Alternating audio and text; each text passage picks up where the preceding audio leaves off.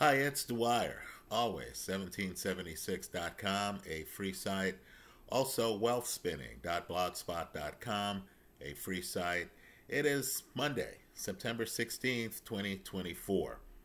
Remember, nothing I say in this video should be construed as investment advice. I want everyone to do their own due diligence.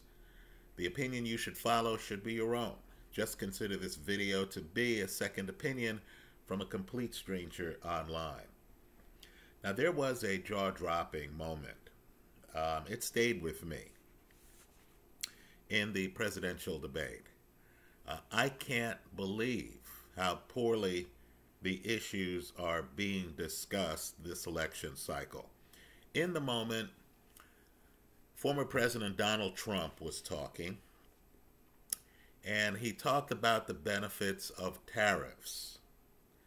And he pointed out to Kamala Harris that the money that our government, the American government, was making off tariffs was so great that Joe Biden and Kamala Harris continued to collect money off the tariffs, which of course the government could then use for other things, right?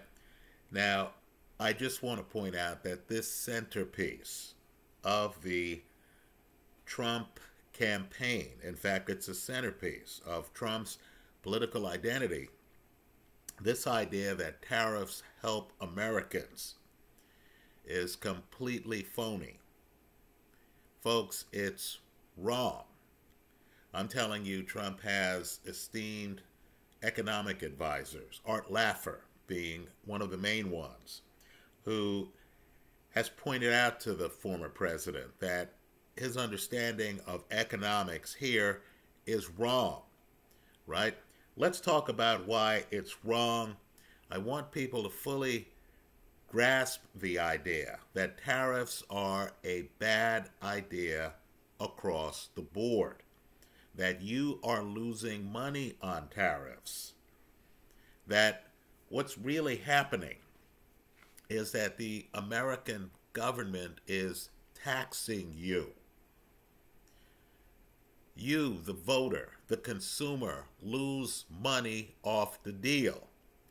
So let's give an overly simplistic example, right, that doesn't happen in real life, but by analogy is happening in the world of tariffs.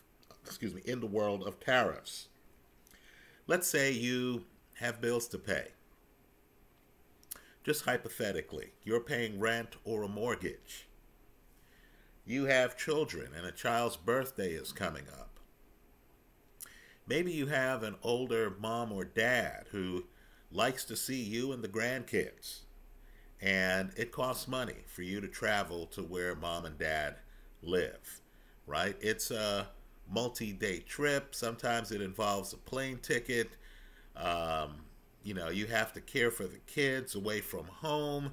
You're not paying grocery prices. You're actually paying restaurant prices when you're on the road. Let's say you're counting dollars, right? And let's say at work, some people have been let go. You're a little bit insecure about your job. You're looking at your savings. You're wondering how long you can last if they were to tell you that you're laid off. And you're also aware of the fact that the company isn't doing well. Maybe 2 years ago, they would have given you a severance of 4 months. You understand now you'd be lucky to get a severance north of 2 months. You're just feeling lucky to think that you might be able to get a severance at all if you were to get laid off. So you go to the gas station, right? Now, let's say you privately know that gas that's imported from overseas, let's say Russia, has a huge advantage. Let's say we weren't boycotting Russian gas, Russian energy, right? Let's say that importing from Russia, they can do it for $4 a gallon. right? And you're thinking, man, I'm glad to read this in the financial papers because I could use the extra money, right? Let's say your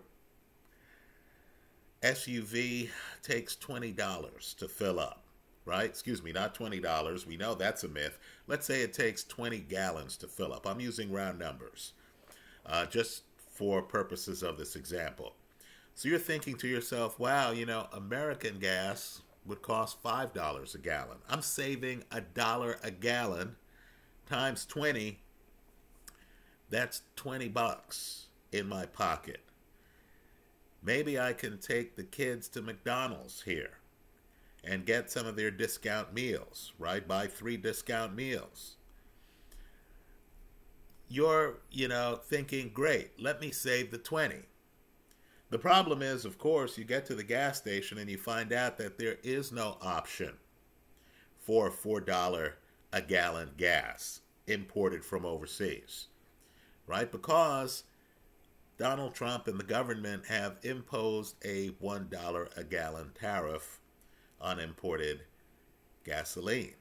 So you end up without the choice, without the $20 worth of savings for this transaction.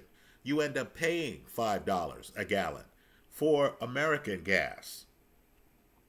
Now let's just think about the fallout there, right? Let's say the government is crowing about the fact that they collected $1 a gallon off imported gas, right? And that you have no choice but to pay the cost of an American gallon of gas, whatever you buy, right? Well, just understand that money has come from your pocket. You lost the $20 worth of savings, right? This money didn't materialize from elsewhere. No, you, the consumer, lost the $20. Some politician can say, oh, we collected so much from some foreign government so they can have access to our markets, right? Understand, you're the one paying the bill. You're the one who didn't get the gas at $4 a gallon. You had to pay the $5 a gallon. Right now, let's think further. Is American industry, which can produce $5, and this is all hypothetical, $5 a gallon gas, are they competitive on the world stage? And of course the answer is no. Right? If the low-cost provider can provide gas at $4 a gallon, which would benefit American consumers, American producers are uncompetitive at $5 a gallon. Why would the government be protecting uncompetitive American industry? Right, folks? That doesn't work. That's a misallocation of resources.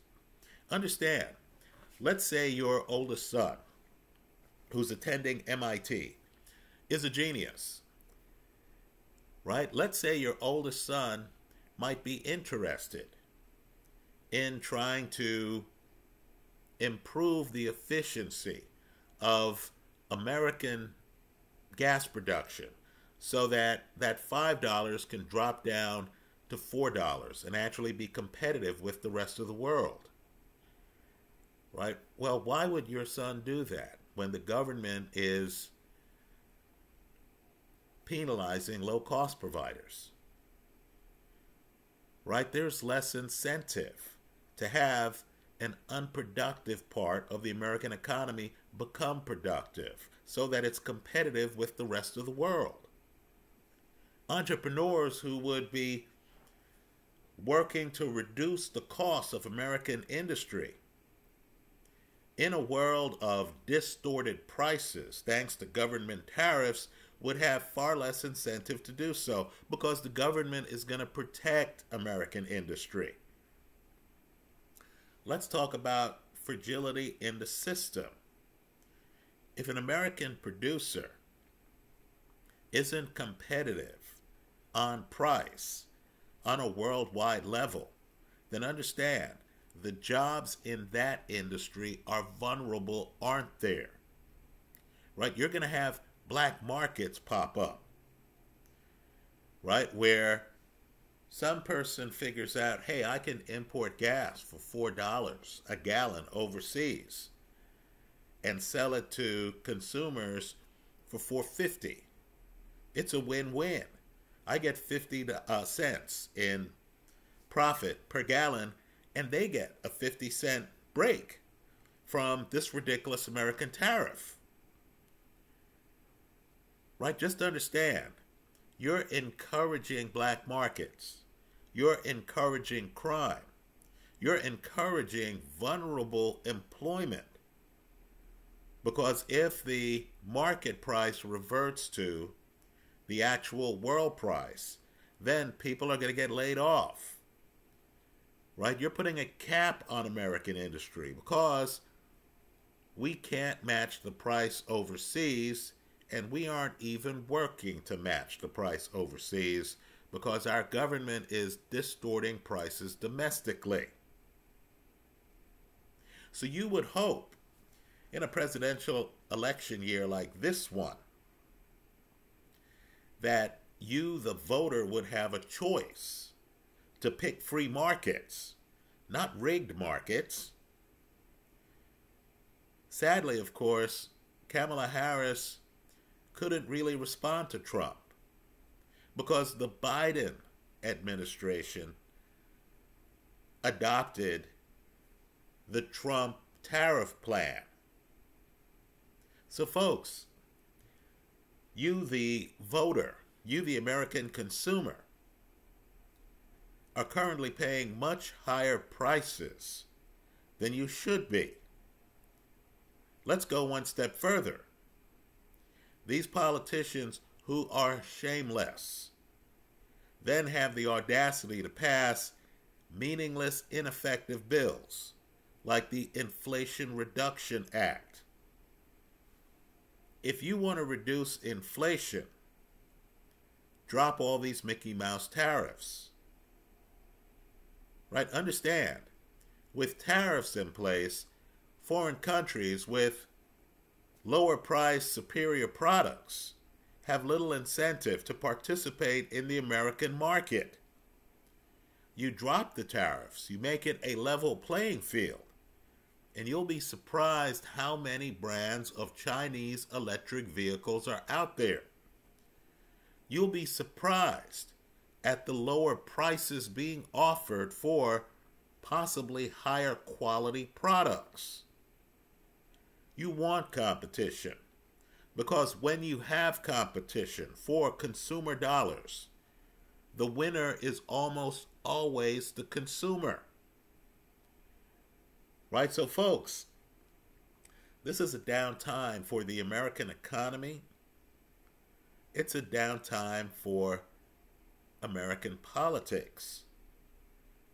You don't really have a choice here between the Democrats and the Republicans on the issue of tariffs. And it's a bad idea. Just Google the detrimental effects of tariffs.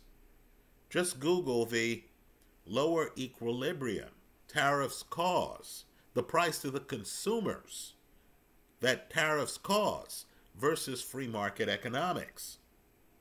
Let's talk about something else. We're hearing that the Fed, and these people, in my opinion, have no special expertise. Right? None whatsoever. We're hearing that the Fed is going to increase the money supply. They can call it something else. They can call it rate cuts.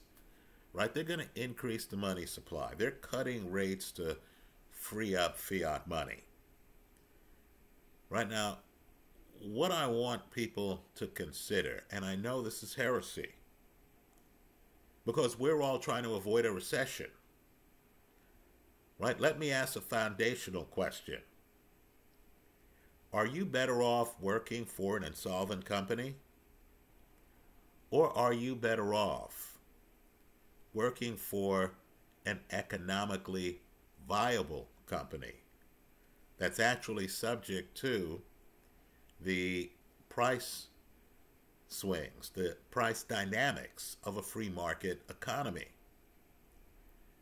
Right, folks? I'm just telling you, when you prop up insolvent companies, companies that are borrowing money to keep their doors open, right, folks? This is what happens with companies like Big Lots, for example, right? Many of these companies that ultimately end up filing for bankruptcy, Boston Market, are upside down. They're borrowing money to keep their doors open. Your job is already untenable long term. This is what the bankruptcy courts are made for, right? So let me just make a simple point here. Maybe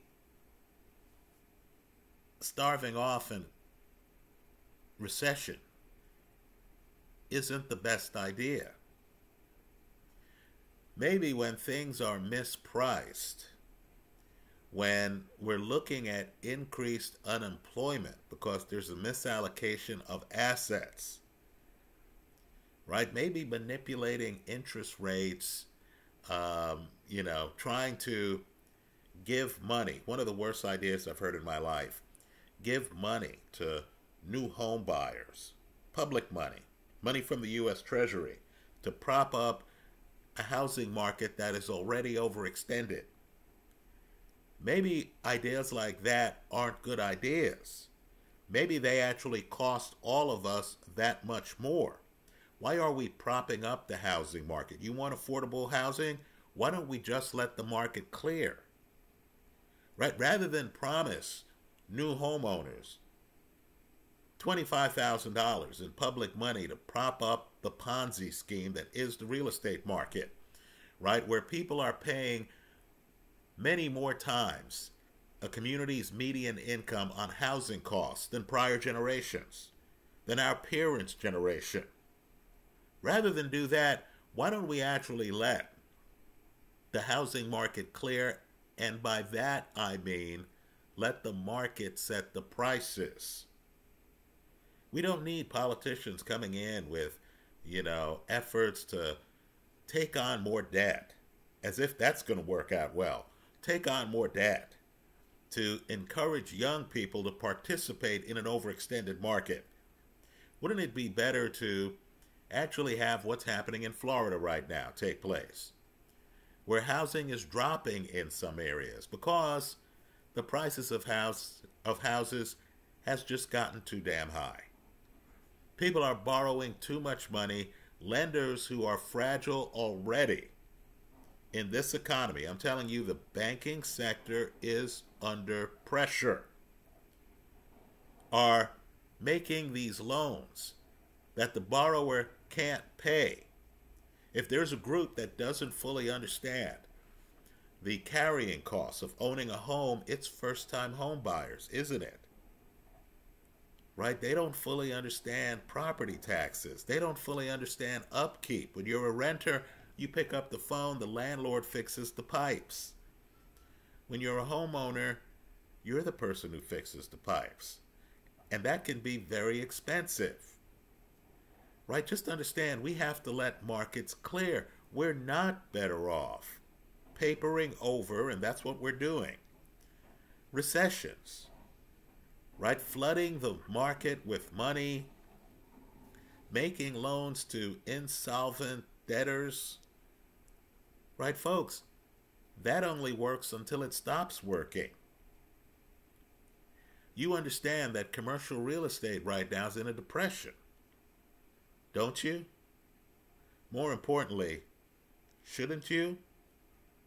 It doesn't help if the government suddenly comes in with programs that put a Band-Aid on a deep gash and keep the patient from bleeding out for just a few more months. That doesn't work. Forests need fires to clear out some of the dead wood. Right? It doesn't work. If you don't have a fire, you're going out of your way to make sure there's no fire, and then you have a lot of dead wood, and then you end up with a 5-alarm blaze that completely decimates what was the forest. So what I want people to think about here is that the inflation rate has dropped. Right? The economy is bad off. Many people are working for insolvent companies. You know, we're going to have to accept the idea that some of these companies aren't sustainable, that they're going to fail, whether it's now or later, right? Imagine the number of horse and buggy companies that existed at the time of the automobile, right, folks? You can spend a lot of time trying to protect every job in the horse and buggy industry. You and I know that's unsustainable long term. So it is now. Let me just say, I hope the Fed, and I know this is not going to happen, we're going to get a 25 basis cut at least. I hope the Fed doesn't increase the money supply. I'd like to see a recession now. I'd like to see the forest cleared of all of these overpriced homes, of all of these unsustainable businesses that are living off banknotes. Right? I want to see us do away with all these ridiculous tariffs. Trump may call it a tariff, I call it a tax on Americans. Right, folks? You want relief, get rid of the tariffs. Have other producers competing for your dollar. Roll up someplace and be able to buy goods and services from the low-cost provider, not some ineffective company that's charging more than the low-cost provider, but that's actually protected by a government tariff. Right, folks? The dialogue is poor here. Of course, this is that rare election year where you have a former president going up against someone who was not the top of the ticket in any political primary. Right? Maybe a president elected in 2016 isn't completely in tune with what's happening in 2024. Maybe someone who did not receive a single primary vote isn't ready to take the bold step, and it shouldn't be bold, of actually bringing us back to free market economics. Right? The end result is that the Republicans and the Democrats aren't giving the American voter an opportunity to participate in a deflationary free market economics economy. Right? What we have instead is some $35 trillion plus debt without any real plan to drop that, any real talk of dropping entitlement programs. Instead, we have a Fed that, of course, is going to increase the money supply anytime we start having stresses on the capital market. Folks, that's treating the symptoms, not the disease. Let's just throw out a couple of investment ideas. Folks, in a climate like this, where prices have gone haywire, you need to ask yourself, what's a reliable store of value? If you think it's the bond market, if you think it's American fiat currency, I believe you're kidding yourself. Right? Just consider gold. You don't have to be a genius here. You have a gold miners ETF, the GDX. If you want a leveraged ETF, consider NUGT. I know the price is hopelessly volatile, but Bitcoin in volatile and involatile markets has a limited supply, right? No one can suddenly say to you, we're going to increase the Bitcoin supply. That's just not possible, right? Let me also add too, and I don't want to get too wonkish here, I believe greatly in DeFi. I understand there's some proof-of-stake cryptocurrencies in DeFi that are well positioned. Just understand, I prefer proof of work. Bitcoin is not the only player in the proof of work stake part of the market. Consider Caspa, Kaspa, right? I'm just telling you that sooner or later the market is going to realize that there's no real value in fiat currency, and that really the value is in these limited supply items like gold and silver, precious metals, and proof of work, limited supply, digital assets. Those are my thoughts. Let me hear yours in the comment section of this YouTube video. Understand, Caspa is selling right now for less than 20 cents a coin. I think it's worth a look. It's available on uphold.com. Those are my thoughts. Let me hear yours in the comment section of this YouTube video. I know there is a group out there, trust me, I look at my subscribers drop every time I make one of these high-risk videos.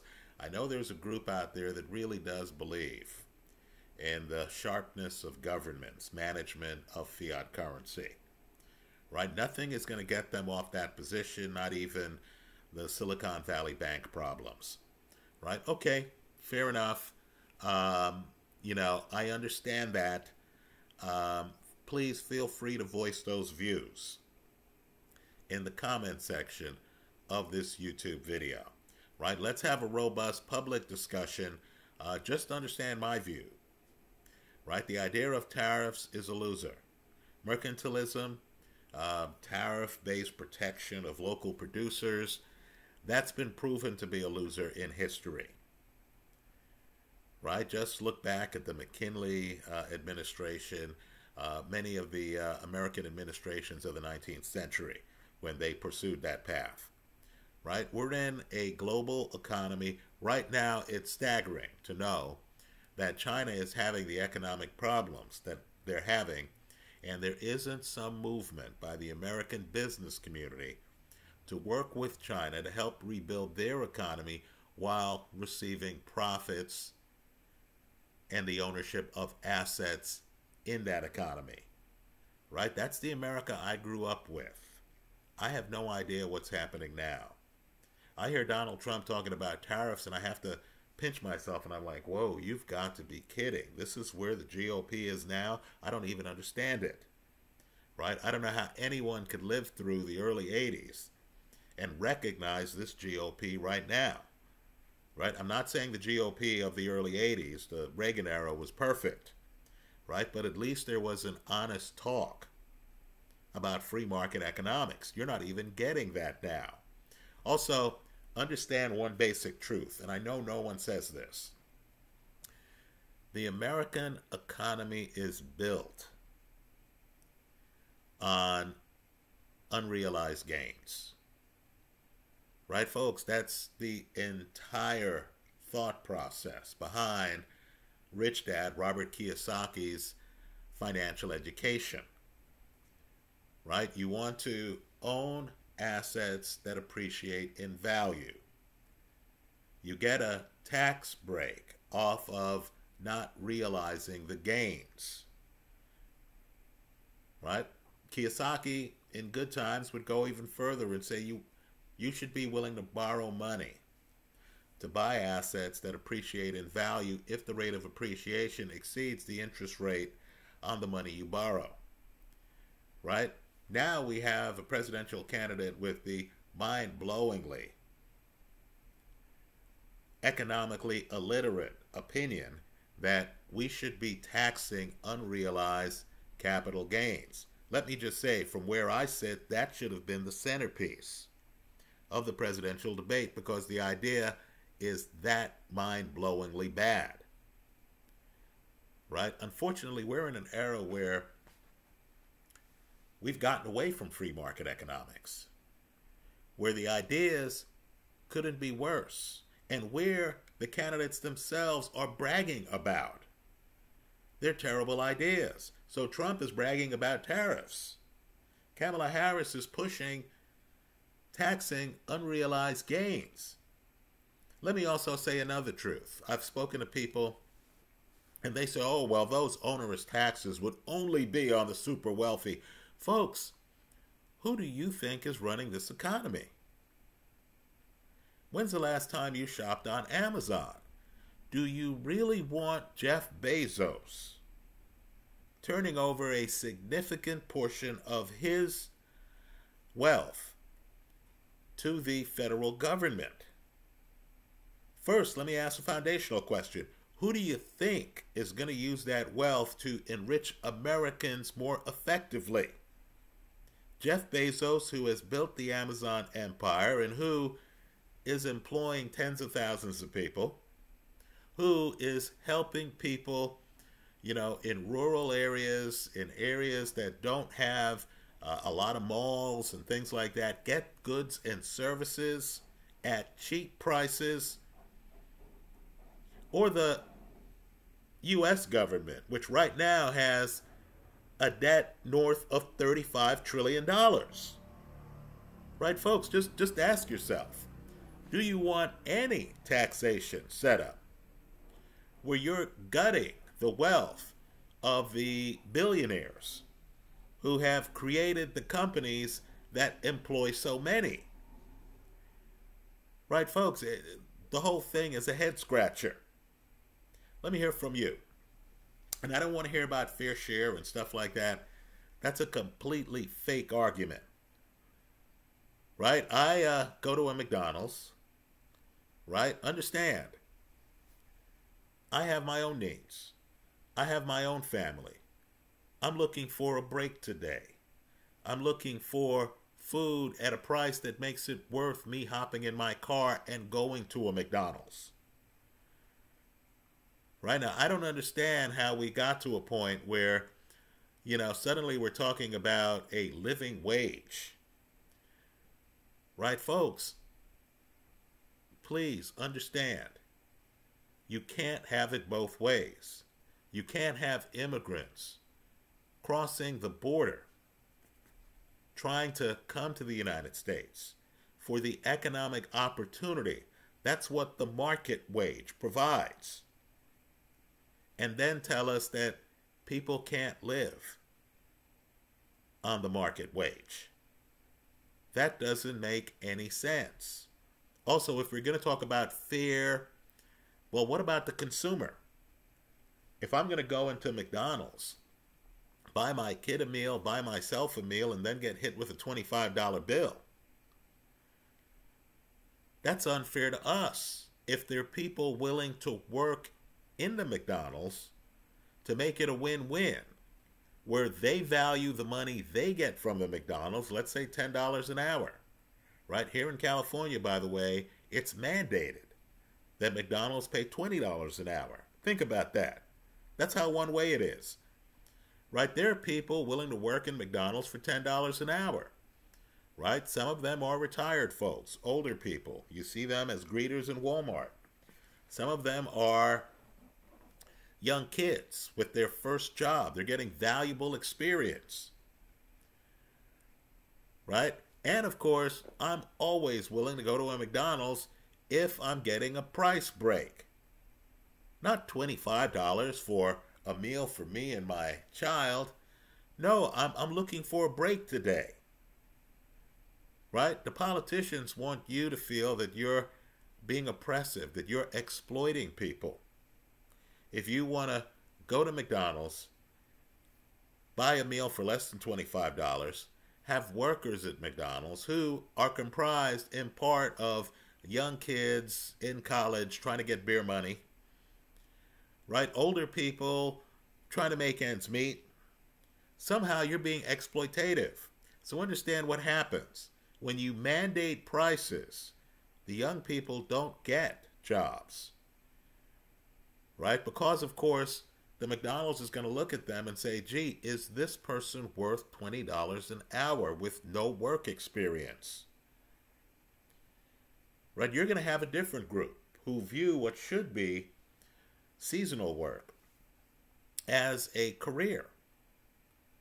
right? They're going to want $20 an hour with raises, with benefits. Who's ultimately going to pay for that, folks? It's going to be you. And of course, the franchisee, who is going to have fewer customers walk in the door because the prices are higher. The prices are no longer competitive with buying groceries and cooking at home. Exactly what you were trying to avoid doing by going to the McDonald's, right? You're looking for a break, not more time over the stove in the kitchen, or more time by the microwave. It's modern life, cooking up a meal for your kids, right? So understand, the franchisee no longer has the big customer base. They have to pay more. They can't give the kid at the high school the break to work on the job because the stakes are too high. Let me hear from you. I look forward to your comments. Thanks for stopping by.